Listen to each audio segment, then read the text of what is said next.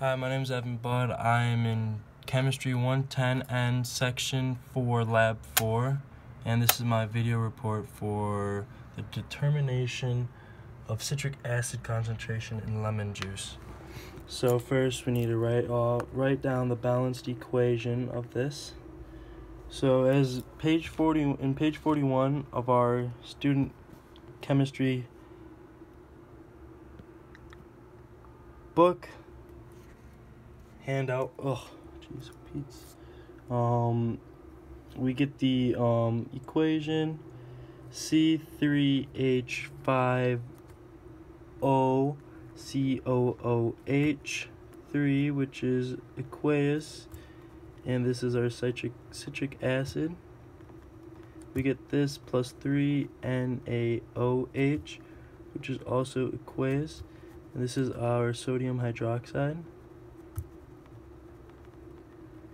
We get these two products, or these two reactants, to form Na3H5OCOO3, which is aqueous, and this is our sodium citrate.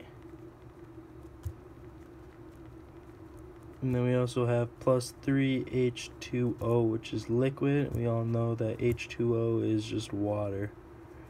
So there is our balanced equation for our first part. The second part, we need to show an example of one of the three exact titrations. So the first example is on page 46. On page 46, we will use our trial 1. We will use our trial 1 and not the rough. So first we have to convert the we start off with the volume of NaOH used, which is 19.60.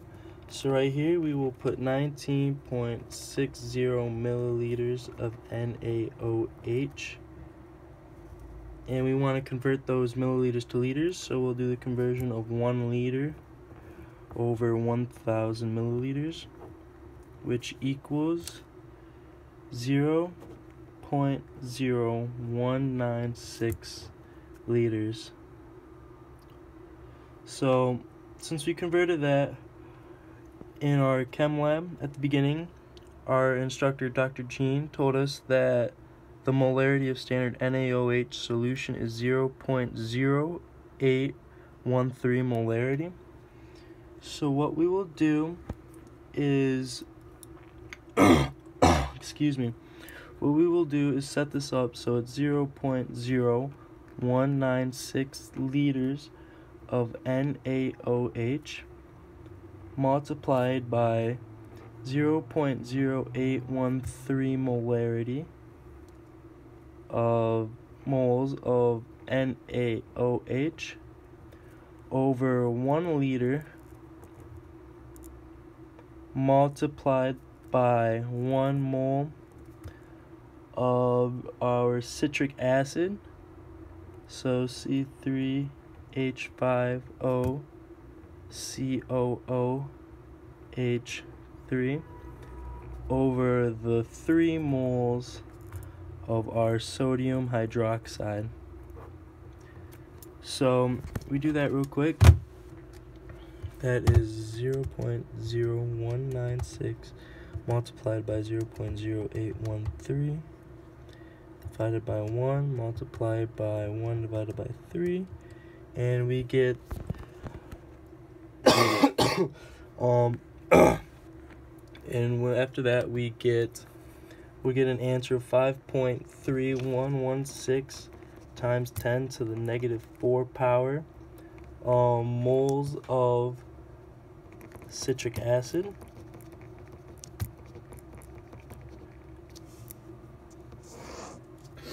So we'll get 5.3116 times 10 to the negative 4 moles of citric acid. And by doing that, we got that by doing the mole-to-mole ratio. So now we want to find the molarity of the citric acid. So to find molarity, it's molarity equals the number of moles over the volume, which is always want it to be in liters. So here we will have M equals the 5 points. Since we got the 5.3116 times 10 to the negative 4 moles of citric acid. We want to divide that by, right here, we have in trial 1 2.00 milliliters. So 2.00 milliliters multiplied by 1 divided by 1,000 will give us 0.002 liters. So we do that real quick. We get 5.3116 times 10 to the power of negative 4 divided by 0.002. We get the molarity to equal, so molarity equals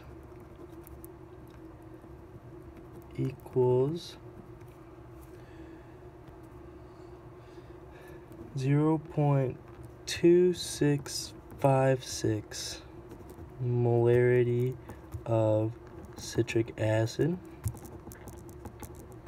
And we already did the I already did the other two off camera. So for trial 2, trial 1 first equals molarity of 0.2656. For trial 2, we got a molarity of 0.2602. In trial 3, we got a molarity of 0.2629. So that's for problem 2.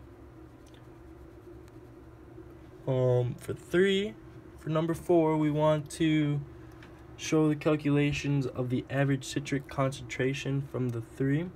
So to find the average of the molarity, we'll go 0.2656 plus 0.2602 plus 0.2629, which the average, we'll get that to be 0.7887, and to find the average, we want to multiply the divide 0.7887 by 3, which will give us our answer of 0.2629 average molarity.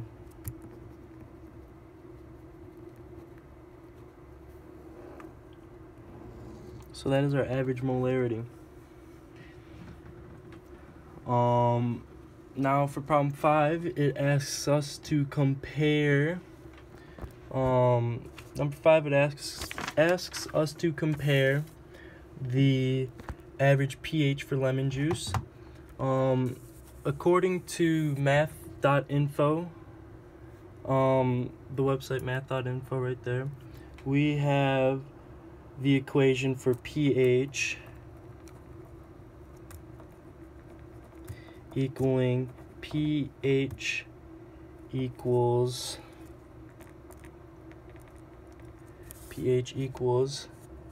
negative log to the H plus.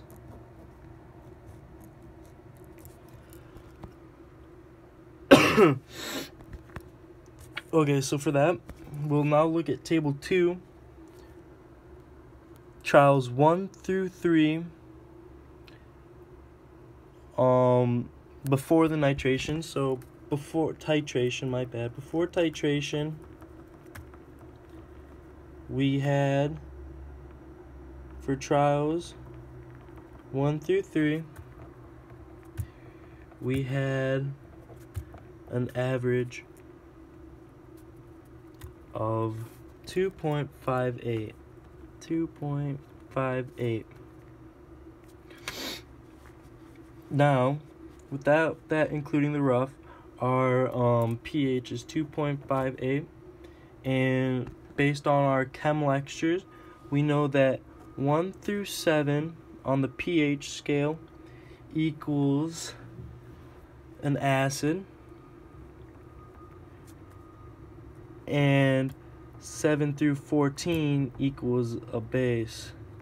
So with before, we got 2.58, and that's between 1 and 7. So we know that this, the 2.58, is an acid. But now, after titration,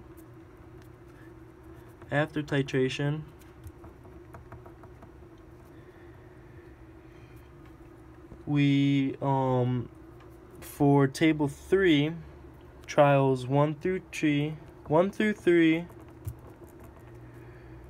we had an average of 9.41 pH, and with this 9.41 being between 7 and 14, this would be considered a base. We also know that any equation or formula ending in an OH, like for example NaOH that we used, this tells you that it's going to be a base on the pH scale. Now,